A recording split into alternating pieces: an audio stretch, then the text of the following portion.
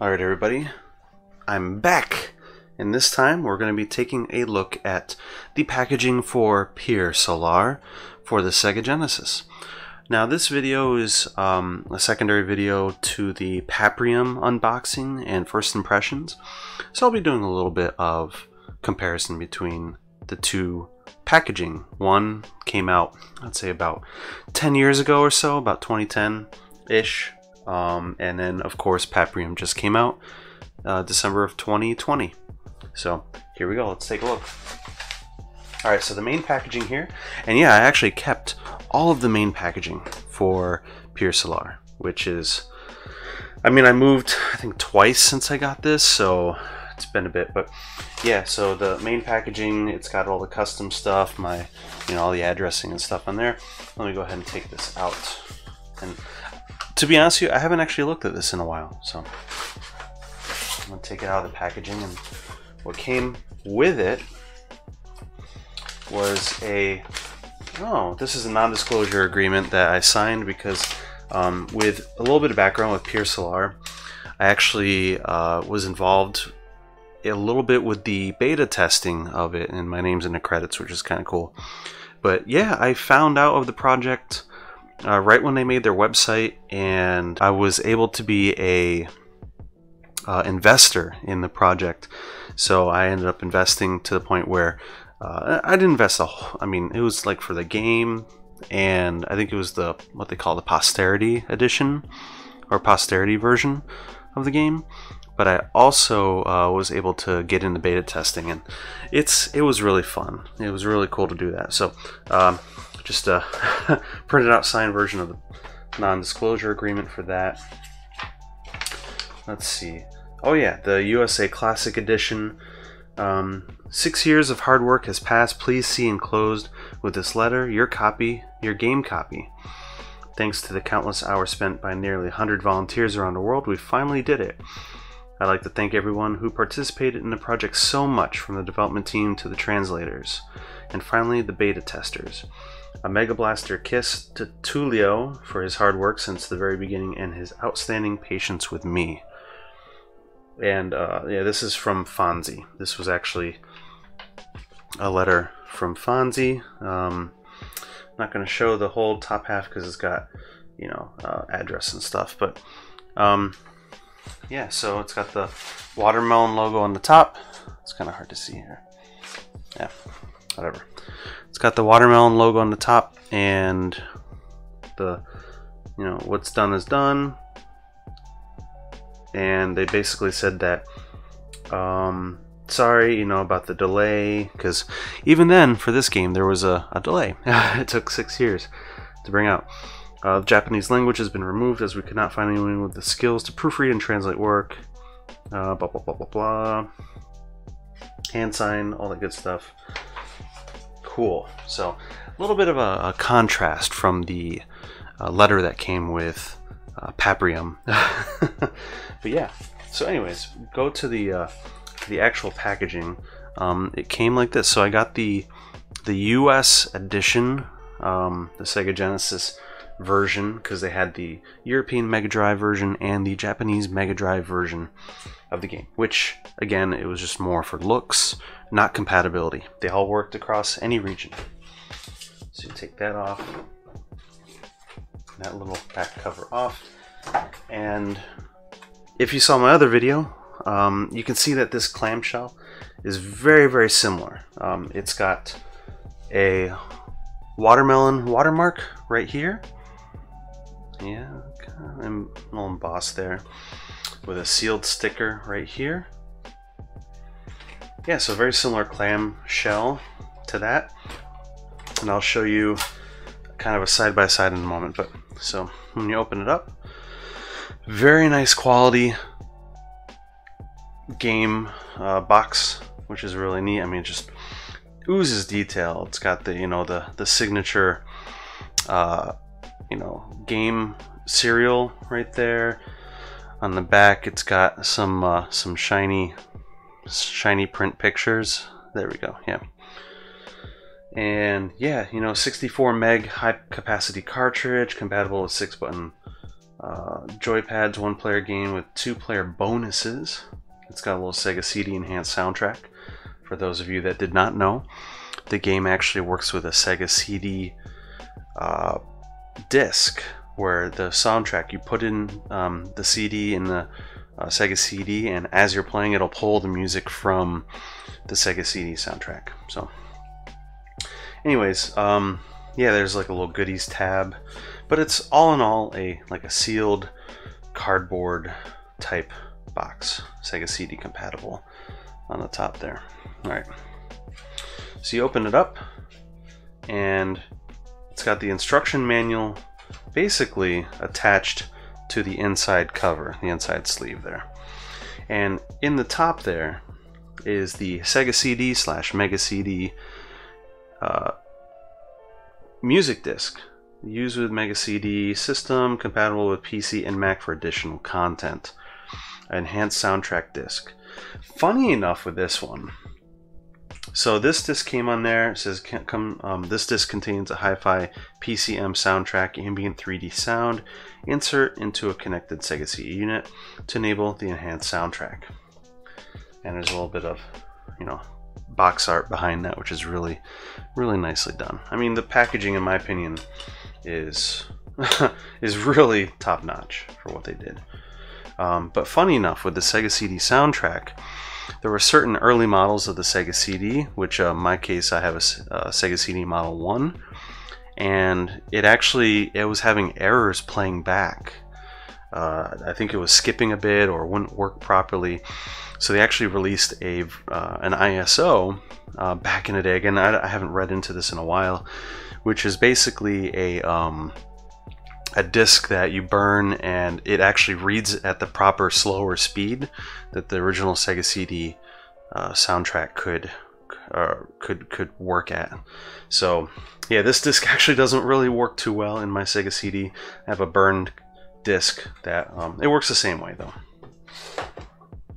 But you have the game manual, full color game manual, you know, special thanks in there, all the good stuff. Really well done. All the packaging tells you exactly what you need to know about the game, the different items, inventory list. I'm going backwards here, by the way. Basic options. Tells you a little bit about the enhanced CD, index, and all that good stuff. Posterity Edition was like, hey, thanks for all the people that you know, gave their money to this project so that it could be made into a reality, even though it did take 6 years. That was kind of the nice thing about this game, was the trust. You know, you actually dedicated time to actually, you know, going on the forums and contributing and whatnot. And you know, it did take 6 years to come out, but you know, the trust that was built after that, because this was the final product. This was the game cartridge and the box and everything that came with it. It really kind of springboarded their whole magical game factory, which, as we know, you know, time went on and projects came and went. So anyways, so this is the cartridge that came out. You know, you got the little print design there, and yep, so this is the cartridge here. And yeah, it's a standard Sega Genesis cartridge. Got the watermelon logo on the back, caution, do not expose this to water, all that good stuff. Yeah, and actually, again, I kept pretty much everything. The cartridge came in like a little sealed wrapper here, seal of quality, certificate of authenticity. I think it's kind of stuck in the back there. Yeah, it's coming out. Basically, it's telling you, okay, this is a legit copy. You know, it's signed and numbered. This is number 557 out of 800. I believe 800 was the total number of Posterity Editions, whether it was Genesis or Mega Drive. But yeah, it says date 11/2010, so it was the end of 2010. QC was checked, and I think it shipped right after. Yeah. All right, and then from there, again, I haven't opened this part in years. But it says goodies. There's some goodies in the back there. Just gonna be careful opening this up, not to flex it too much. Kind of like those style Genesis games where it comes with the cardboard box and not the clamshell. They got some stuff tucked in there. Okay. So it comes with a manual for other languages like Japanese, French, all the good stuff. Pretty good. I mean, it's a black and white manual. You open it up like that, and it's just the same content that was in the inside cover. It has a fake ad for a Sega 32X game, Thunder Drive 3. Never actually existed, but it was kind of fun, you know, as if it was a real Genesis game back in the day and there was a game coming out. Some Pier Solar stickers. I really wanted to stick around, but I didn't. And then a Pier Solar poster, which I'm definitely going to have to get framed. But let's see. Celebrating the Sega Mega Drive Genesis 20th anniversary. Blast processing since 1988. So really, really neat poster. So yeah, that's pretty much how they decided to package this game. They wanted to have like a clamshell style for the US Genesis edition of the Posterity. I know future prints, I'm not even going to try to get that in there right now. Future prints had a little bit more strip back. I believe it was more like a clamshell style case for that, but that's what the Posterity Edition of Pier Solar looked like when it came in about early 2011. I'm going to go ahead and put this back in there. I hate putting this stuff back in. I'm going to try to do it on video. Don't want to bend anything. There we go. Slide it all back in there. Yeah. So to give you a little bit of an idea of some of the differences or similarities, this is the Pier Solar Genesis Edition cartridge, and this is the Paprium edition that I got in. So it's very similar design. This has got the 80 meg high density cartridge. This one says 64 meg, but beyond the label differences, obviously there's some color differences that they have. I believe purple and like a pink edition for Paprium that got released. I think it was depending on which version of the game you got, Mega Drive European, Mega Drive Japanese, or Sega Genesis US. But the top there, you know, a little bit different design. It's got the extra Mega Wire port right there on Paprium, but otherwise, I mean, it looks like it came from a similar die or a similar casting. I'm pretty sure they didn't want to go through and redesign everything because it's got the same watermelon logo in the back there. Let me center that. Same watermelon logo right there. Same warning, caution. I don't see any differences. Let's see. No, they both say high density cartridge right there and right there, and they got the ridges right there. No, this is pretty much the same thing, except they use the different color. They use different color variations. Neat. Well, to kind of show the differences too, the outer packaging on this one, this is a little bit more substantial for Paprium. So that's the box that it came in versus the little packaging that this came in. And this actually came in a big, the Paprium, let me see. Paprium came in a big mega investors mega pack right there.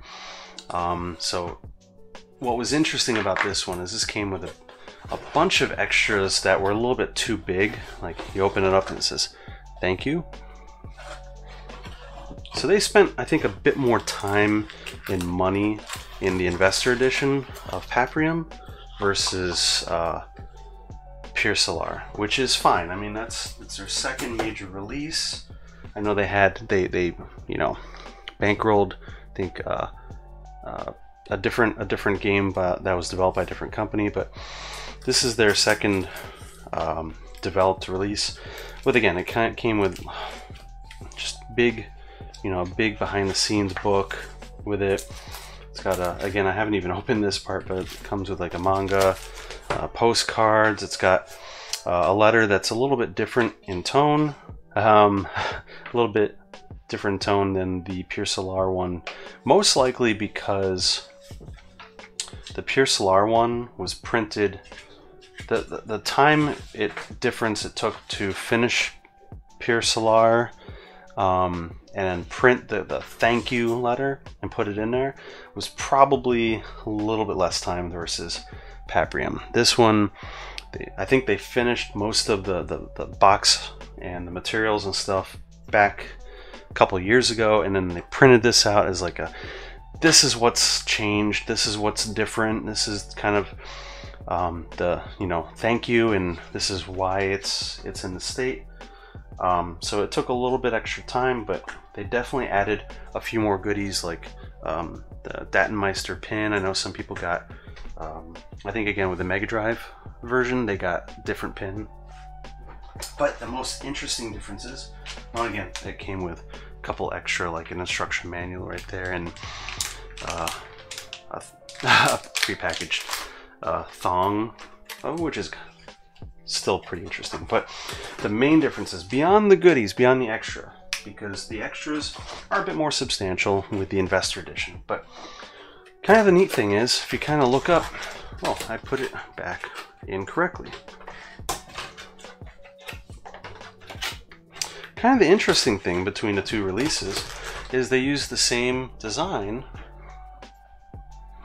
for the clamshell. I mean, it looks like a new sticker on the top, the new seal, but the same basic design, which is really cool, especially if you're a collector, or you want to, keep investing with Paprium, or with watermelon, I should say. Keep investing with watermelon.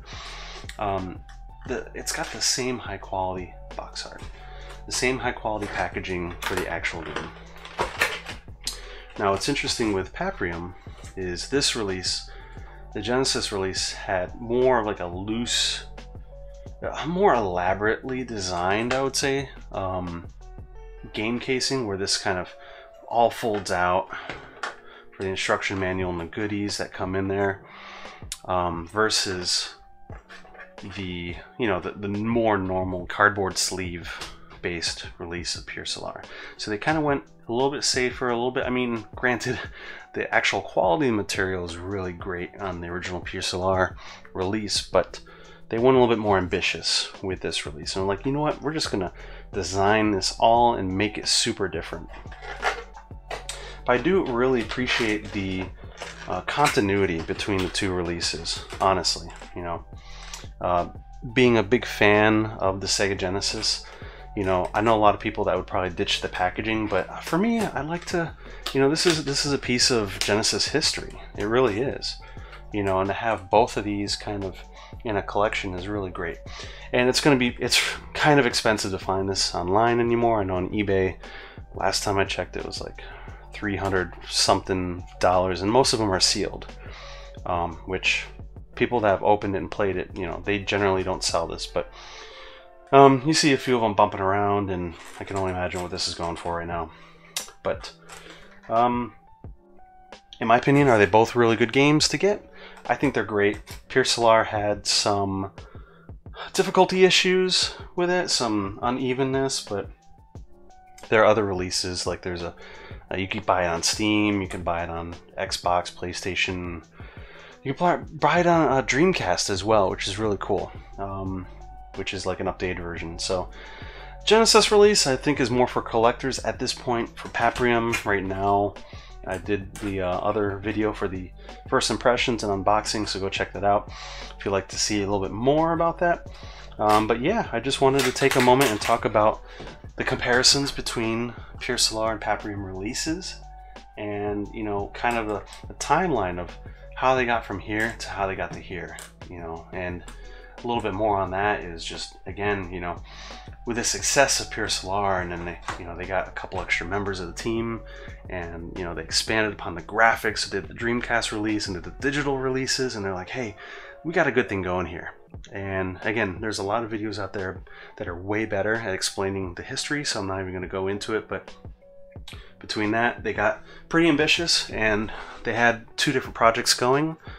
One for a Sega Genesis game and one for a Super Nintendo game, which there hasn't really been much traction on that, and we'll probably hear more about that later, I hope. But anyways, this one came to fruition with a lot of time and money. And I remember when that first came, the project was first started, they're like, okay, what platform do you want? They actually had people who were investing in it actually vote on what platform they wanted on. More people wanted it on Genesis, so they're like, all right, cool, Genesis game, what kind of game do you want? Do you want another RPG? Do you want an adventure game? Beat 'em up? All the good stuff. Sports game? I forgot the exact poll that they had, but a lot of people were like, man, we would love to see another, thing to compete with or complement Streets of Rage, So, yeah, the poll basically completed out, and it's like, hey, we want a Genesis game that was a beat 'em up or beat 'em all, whatever they like to call it. And they meant to, with the way that the gem system, the kind of currency, the investment currency that they had for that website went is, the more you invested, the more say you had in the creation of the game. You could beta test the game, you could do all this good stuff. But everybody who was an investor, the idea was that you could have a say in what kind of game was going to come out. And this game concept and platform was a direct result from investors that actually voted on it. So for me as a Genesis fan, I couldn't have been happier that this came out the way it did. And yeah, if you can get a hold of it, if you really want to, get something that's like Streets of Rage, or it's on a different level. It's just, there's a lot of extras, but the gameplay is really good. So I would say it's a great buy. For the long-term game for Watermelon. They might have a digital edition come out eventually. Who knows? I remember when Pier Solar first came out, it was like, oh man, you couldn't reproduce this game. You couldn't. There was a specialized chips and all this stuff, and then I don't remember if there was ever talk of digital editions or anything like that, but eventually that came out for Pier Solar. So I would say if you really don't have a lot of money burning a hole in your pocket for the next wave, I'd probably wait on it. But that being said, if you wanted a Genesis release for Paprium and you didn't get it in the first try, the first wave from years ago, definitely, you might not get the exact quality because this is the investor edition, but all the releases are really high quality from what I've seen. So yeah, that's kind of my 2 cents on that. So thank you for watching this, and let me know how, if you have Pier Solar, if you were kind of an investor back in the day, how you liked it, if you were kind of later on, if you played it later on, what are your thoughts on Pier Solar? I'd really like to hear it. I might eventually get the strategy guide that they came out with. I'm not sure because I really want to replay this, but after beta testing it, and then the game came out like right after, I actually put the game off.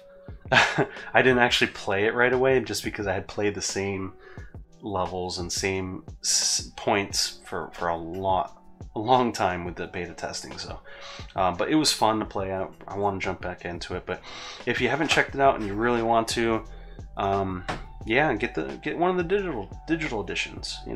It's pretty fun. It's not like, I probably wouldn't say it's one of the all-time best RPGs, but they aim to be similar quality to like Lunar and Dragon Quest back in the day. So anyways, thank you so much, and yeah, have a great day. Take care now, all right?